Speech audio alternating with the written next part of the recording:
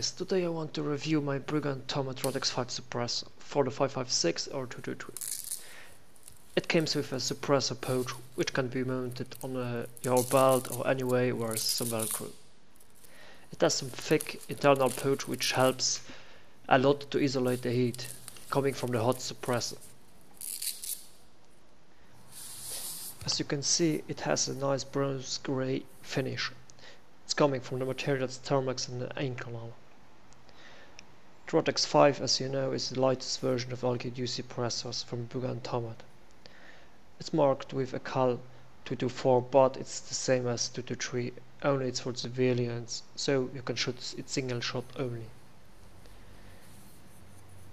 Yeah, by unscrewing the cap, which is changeable for other flash hiders. Let's say you don't want a standard M60 flash hider, but you have another one, similar one. So you only need to change the mounting cap, and you can use the suppressor of any other flash hider. It's really not bad. So this is the most you can disassemble the suppressor. You're asking me why? Because the internal suppressor components are sealed within the suppressor body by encapsulated ring and front and end caps. So this is the mounting cap, which can be changed for other flash hiders, so you can use your lovely flash hider you like. There isn't much to show you. The QD system mounts, so let's screw it in.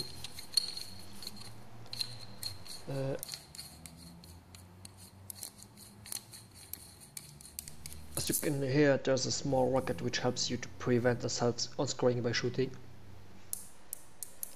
By screwing the suppressor onto the flash hider, the mounting cap and the suppressor body are starting to hold into the flash hider, so there's no movement at all.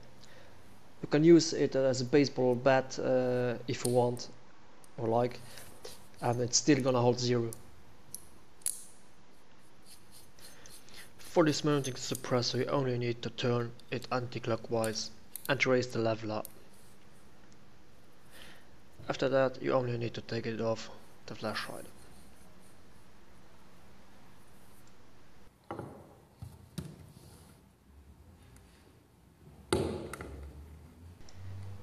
Now I'm going to show you my original MR223 flash hider with an internal lacket to preventing a self-unscrewing. I think it's the same one like the G46. Is it good? I think it's more important to minimize the flash outcome than the other things. Sure, there are better flash hiders, but they compromise their flash for less recoil. Of course, there will be people who is gonna arguing with me, but let me say, you can work on the recoil with your body memory, but not on the flash. Let me show you the maintenance field manual. I'm going here not in all details, just only for the specs, like the length. It's about 119.8 millimeters length and about 600 gram the wide. It's stainless steel.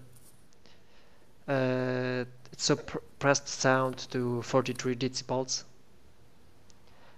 and it's good for 5,000 rounds without cleaning and to 10,000 rounds with periodically cleaning.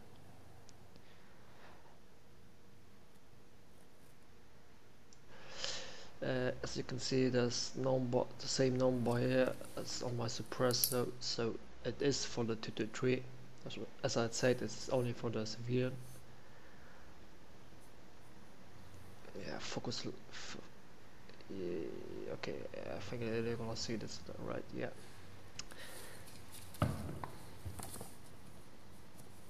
So there's a picture with some explanations,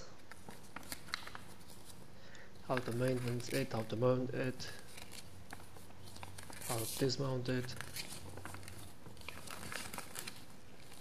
I think this is the maintenance they're suggesting to clean it after 250 rounds. If you can't, isn't bad, because you can shoot 5,000 rounds without maintenance. As you can see, you'll screw this on. Only you need to scrap the powder from inside the body. You can see that's very bad here. So there isn't much to clean. For a better cleaning, you can throw it into a solvent or the ultrasonic cleaner overnight to clean it inside from the dirt. As I said before, by warning, the internal suppressor components are sealed within the suppressor body by the encapsulate blah blah blah.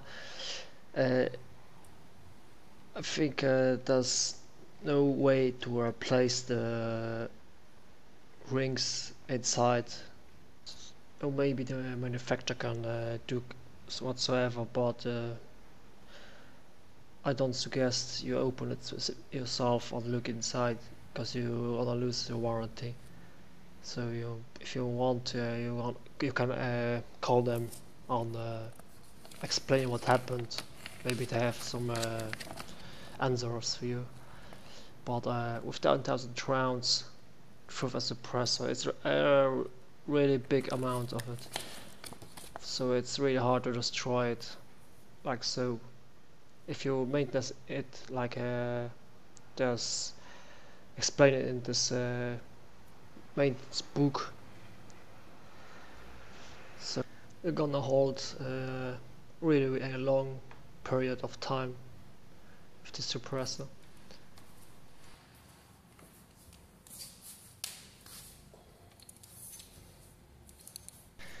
Let me now demonstrate you how fast and only with one hand, how quick you can mount the suppressor onto the flash hider.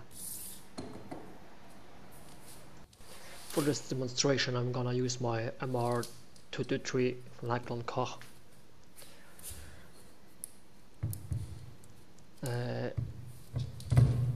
It's really hard find the right way, because I'm looking through the camera, so it's a little bit you say it's taking a little bit of time now, but it's still manageable to access and mount it with one hand without looking. Also, let's create like this, and now you can use it as a baseball bat. I don't suggest that, but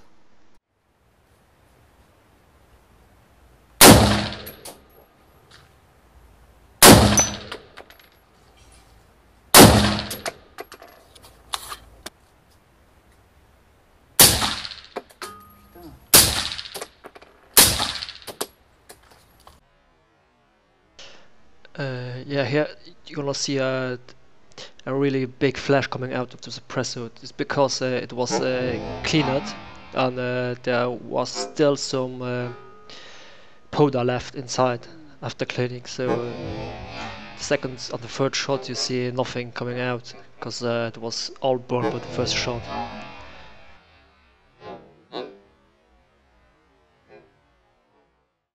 Won't you follow me into the jungle?